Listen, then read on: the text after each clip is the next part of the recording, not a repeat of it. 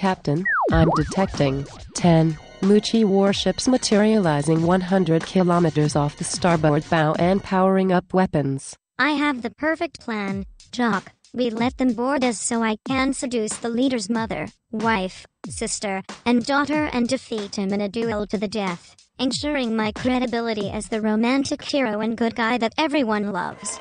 We will then eBay the enemy ships and live out the rest of our lives in luxury. Flim.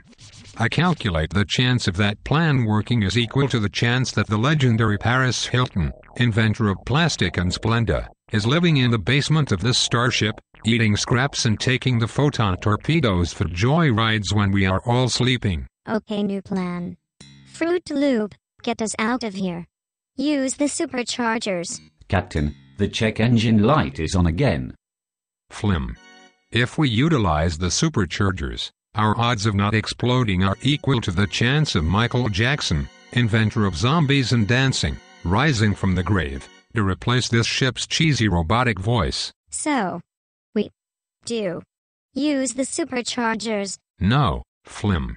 I'm saying we will explode like the mythical Statue of Liberty exploded when George Bush flew a plane into it in order to scare the American people into inventing dubstep music. Captain, there are signs of a wormhole in range. Fruit Loop, get us into that wormhole. Use second gear. Aye, Captain.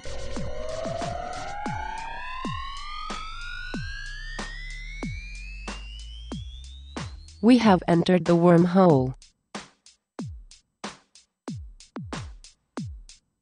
We seem to be traveling in time.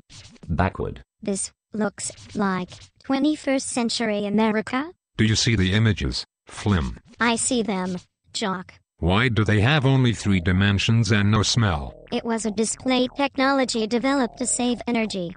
They called it LED Zeppelin.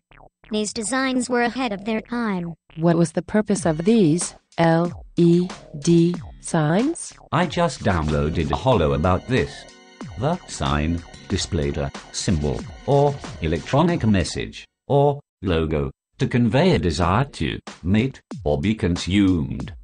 People wore these signs like we wear our stylish Federation uniforms. I recall this consumerism from my studies of ancient Earth cultures. Some popular groups, such as National Awning and Sign, were known to design many of these symbols using highly efficient materials so the signs were comfortable and lightweight.